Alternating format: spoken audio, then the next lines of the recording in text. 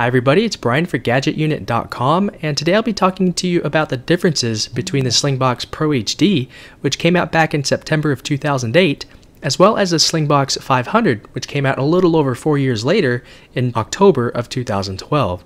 So I'll be showing you the physical differences between the two units, as well as the differences between the ports on the back of each Slingbox. Now first, temperatures. I noticed that the Slingbox 500 doesn't get nearly as warm as the PRO-HD. Sometimes the PRO-HD would get sort of uncomfortably hot. So here we are taking a look at the front of both units, and you can see that the 500 is ever so slightly shorter than the PRO-HD, at least in the two corners where they're elevated because of the difference in design in the 500. The 500 is also not as long as the PRO-HD. Now here we are taking a look at the side, and you can see that the 500 is just a little bit shorter, and it's also not as wide. So overall, the 500 is noticeably smaller than the PRO-HD, and it also weighs less. So this might be important depending on where you place your Slingbox.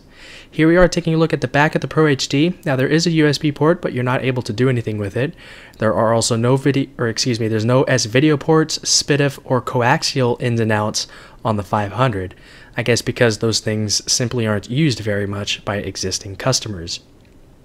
Here we are taking a look at the 500, and you can see that we do have a USB port. This is used for media playback, and we also have HDMI inputs and outputs, so that's nice depending on which types of devices that you'd like to plug in to the Slingbox 500.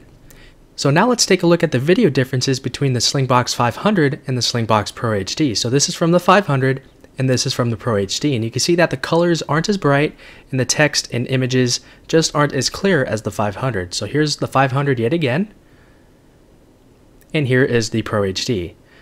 So the resolution on the Slingbox 500 is slightly higher than that of the PRO-HD, which gives you more crisp, clear text and images.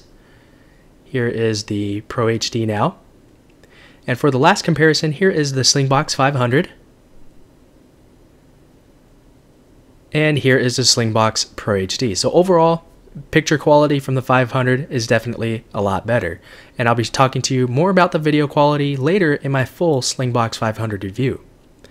That's it with this video. If you have any comments, questions, or feedback about this or anything else, feel free to leave those down below in the comments area. But that is it with this video. So thanks a lot for watching, and I'll talk to you all very soon.